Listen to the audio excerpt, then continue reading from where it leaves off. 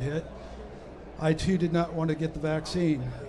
I've never had a flu shot in my life. Injecting experimental drugs into me, not something I ever wanted to do.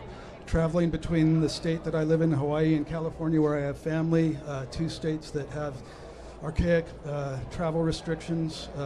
I decided between the pressure of that and my airline that was going to require mandate vaccine, I went and got the jab. I did it at 11:30 in the morning in Hawaii. Everything was normal. I went to bed. Woke up at 3:30 in the morning with my heart pounding out of my chest. I went to the ER. They hooked me up quickly to EKG, IVs, did blood work, quickly determined that I was in atrial fibrillation. It's a major cause of stroke. As Lee said, there's critical phases of flight where this stuff, when I certified to go fly, I have to check off a box before I go fly all you lovely people wherever you want to go, before I take that multi-million airplane. I check this box and it says I'm fit to fly. That was before COVID.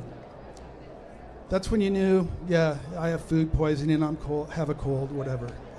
Here, you never know when the genie's going to come out of the bottle and smack you down. I could have stroked out at 100 feet trying to land an airplane with 40 airplanes lined up next to us. I could have just pushed down on that stick before the person next to me could do anything. It's all over for a lot of people. Not a good scenario.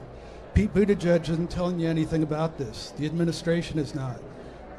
The NIH, the CDC, they suppress all this stuff.